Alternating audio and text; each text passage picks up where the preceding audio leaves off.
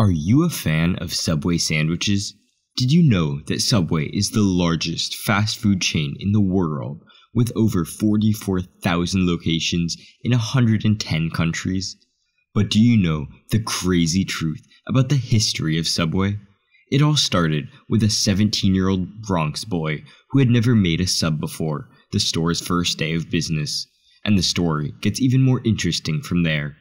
In this video, we will take a deep dive into the fascinating history of Subway, uncovering the incredible journey that led to the massive success of the company we all know and love today. So stick around until the end to discover the truth about the amazing story behind Subway. Fred DeLuca was born in Brooklyn in 1947 to a factory worker and a housewife. When he was 5 years old, his family relocated to a housing project in the Bronx. After Fred's father's business moved 5 years later, they were forced to relocate once more, this time to Schenectady, New York. The DeLucas' way of life improved there. The DeLucas and Pete and Haiti Buck, a different couple, grew close friends and frequently gathered for picnics and parties. However, the families lost contact after Fred graduated from high school because the DeLucas moved to Bridgeport, Connecticut, which was out of state. The Bucks moved to Armonk, New York, about 40 miles away from Bridgeport a year later. They invited the DeLucas after they had settled in. Fred had just graduated from high school and wanted to go into medicine at the time. He had been accepted into a pre-med program, but he wasn't sure whether he should accept because of his limited financial resources. He did not see how he could pay for college given his family's modest financial situation. He worked as a store clerk at a hardware store, earning $1.25 an hour. While this was a respectful wage for a young person, it was insufficient to pay for college. Fred visited the new house of the Buck family, a big white house with 2 garages, and his feelings of hopelessness vanished. He reasoned that Pete, the homeowner, was doing well for himself and might be able to offer Fred advice on how to pay for college. Fred even had a secret wish that Pete would give him a loan. Fred waited for a chance to speak with Pete alone the entire afternoon. He finally worked up the courage to bring up the subject while standing in the middle of Pete's lawn. He said he wanted to go to college, but didn't have the money, and asked Pete if he had any ideas of how he could pay for his education. Pete responded without any hesitation, "I believe you ought to start a sub shop." Fred was surprised. He had been hoping for a different response, not this one. He and his family were unable to start a business because they could not even afford to pay for college. He had never made a sub before, and he was only 17 years old. Nevertheless, Fred was curious and asked Pete to describe the operation of the company.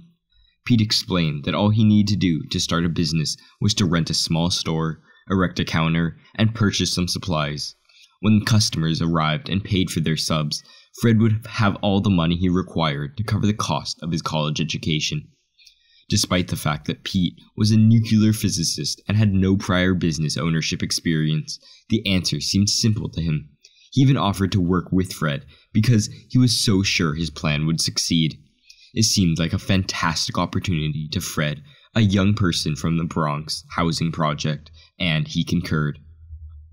Pete then read an article about Mike's subs from a newspaper clipping he had in his home.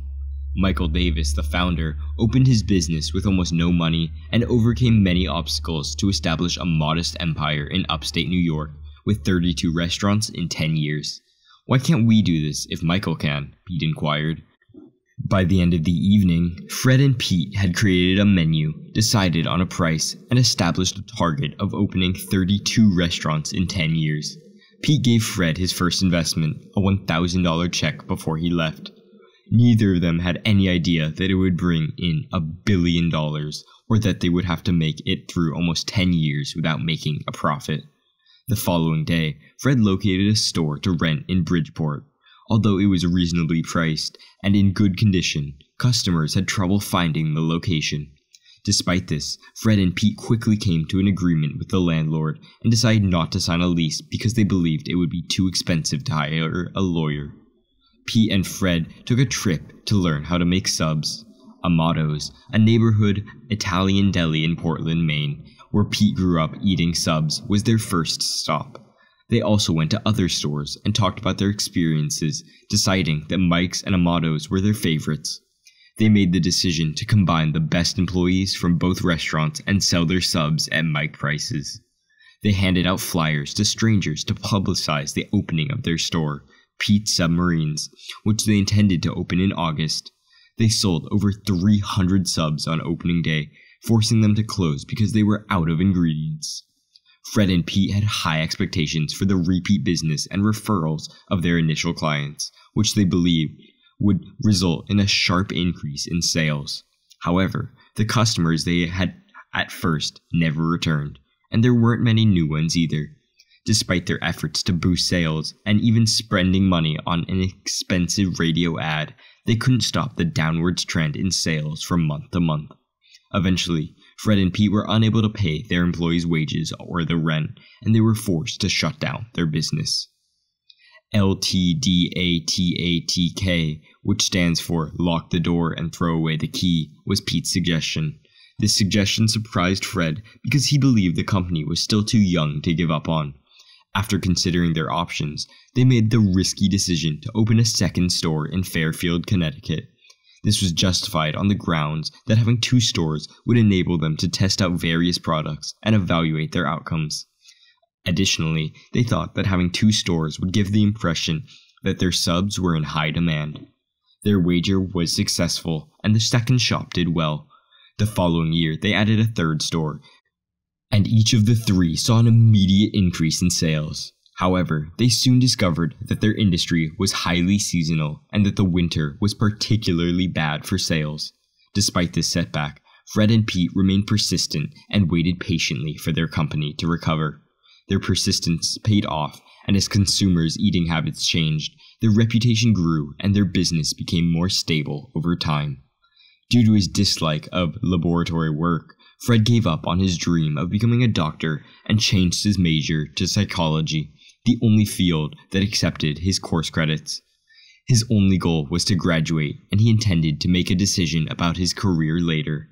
He was nevertheless committed to achieving the goal he and Pete had established, opening 32 restaurants in 10 years. Fred opened 16 restaurants 8 years after the opening of Pete's Submarines. He consulted William Rosenberg, the creator of Dunkin' Donuts, for advice after realizing he couldn't reach his target of 32 in just 2 years. William urged him to start franchising and to open stores in places where people could park their cars. Fred adopted this suggestion and changed the name of his company to Subway. Although Subway didn't achieve its goals of opening 32 restaurants in 10 years, it did open more than 5,000 locations in the following 10 years. Subway continued to enjoy great successes during this time, and Fred saw his position there as his career. In 2000, Subway gained national attention when Jared Fogle, a college student, lost 245 pounds after consuming Subway's subs for a year. As a result of Jared's success as a spokesperson for Subway and his appeal to average Americans, the company's sales eventually tripled. Subsequently, a Subway franchisee, Stuart Frankel, came up with the concept of $5 footlong subs, which initially saw sales jump from $14,000 to $23,000 per week. Although corporate management was doubtful that the promotion would work on a national scale, they eventually gave in.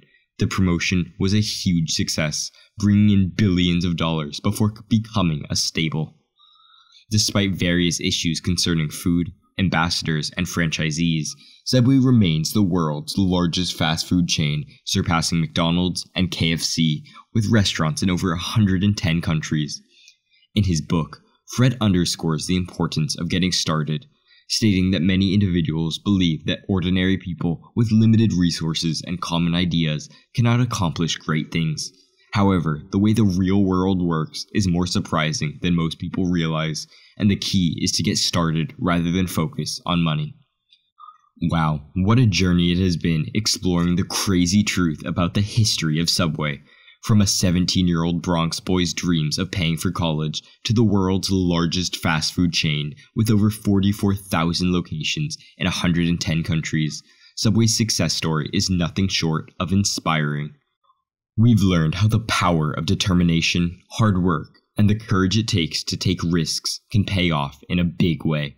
Fred DeLuca's story teaches us that sometimes all it takes is one idea, one person, or one note in a notebook to change your life forever. Subway has come a long way since its humble beginnings in Bridgeport, Connecticut. Today, it offers a wide range of subs, salads, and other delicious menu items that cater to all tastes and preferences. But the legacy of Fred DeLuca lives on, inspiring future generations of entrepreneurs and dreamers to chase their dreams and make them a reality. Thanks for watching. If you enjoyed this video, don't forget to give it a thumbs up and subscribe to our channel. Thanks for watching, and we'll see you in the next one.